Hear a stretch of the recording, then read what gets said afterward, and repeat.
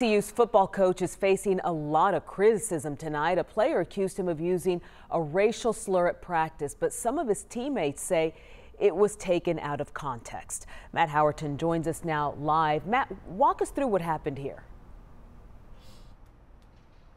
Well, Cynthia, you know this. A lot of people know the name Gary Patterson. So for North Texas, not just Fort Worth, this has been a big story all afternoon. For sports fans, it's been front and center. One of his linebackers, Patterson's linebackers on defense, Dylan Jordan, took to Twitter and accused Patterson of using the N-word during a weekend practice, which led to some team members boycotting practice this morning.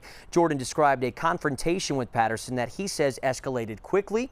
In the tweet, Jordan says Patterson said, "You're an effing brat. I'll send you back to Pitt." Jordan's from Pittsburg, Kansas, and when Jordan asked why, the tweet says Patterson replied with, "You've been saying the N-word in the meeting room." Jordan claims that Patterson tried explaining this morning, dropping the slur again, saying, "I wasn't calling him an N-word." Now, several players on the team have come to Patterson's defense, saying that the coach was just trying to police the use of the word and never meant any harm with the slur. After George Floyd's death, Patterson took to Twitter and posted a video pushing for racial equality, saying that we all have to do better. We have to do better. I have to do better.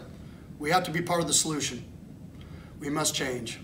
I challenge all coaches and leaders to use their platform to create change. We must try to make it possible for all our children to grow up with the possibility to achieve our dreams.